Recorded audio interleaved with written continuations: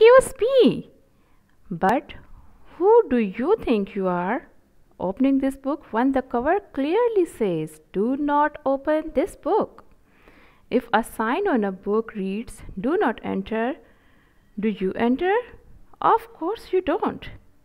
The least you would do is knock first. The reason you are not supposed to open this book is because it is not yet written. Look at this blank page. Look at this jumble of words. Caution. Thinking in progress. You think it's easy to put words together? Now go away. I need time to think. Now what? Can't you see I'm busy?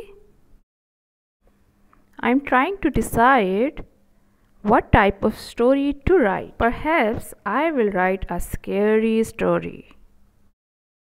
Or maybe a bedtime story. After you go to sleep, I will be able to get to work. Work. Even if you are snoring, it will be better than having you stare at me. Arg! Why are you still here? Okay, I have an idea. If you sit very still and are very quiet, I will try to work while you are watching me. But please, no matter what you do not turn pages while I am working. Page turning during story writing can cause words to blow around and they might end up in the wrong order. Okay, here I go. I am starting my story. A furious storm swept through the forest. A tiny mouse hid beneath a pink flower. A tiger paced and flashed its big, sharp teeth, trying to take a bite of the roaring wind. Oof! Big ferocious mouse splashed sharp pink teeth. I warned you about what might happen if you turn the pages. Now you see how careful you have to be with words.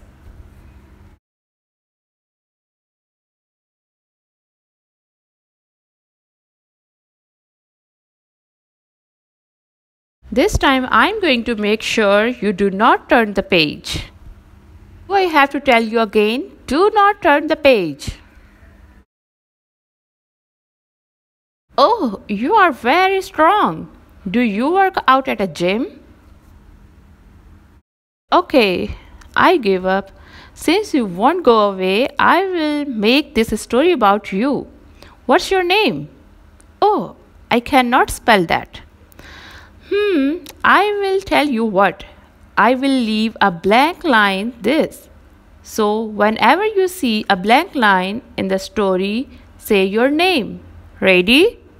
Okay, now you can turn the page. There once was a giant pest named Anna. Anna had huge eyes, humongous ear and too many teeth. Also a big nose. It didn't matter how many times Anna was asked to go away. Anna would not go. Finally, I had to call the giant pest control company. Hello, I said. I am on page 29 of a unwritten book and a giant pest named Anna will not stop bothering me. I cannot work and I cannot stand this for another second. So please send someone right away to help me get rid of Anna. Egg! You are still here? I thought my story would make you so mad you would slam this book shut and go away. Don't you have anything better to do? Maybe you could go bother someone else. Maybe you could go watch your toenails grow. Oh, look, I am almost out of pages. Wow, I wrote a whole book. It was pretty good, too, wasn't it? The part with the big ferocious mouse was scary. So, in a way, it was a scary story.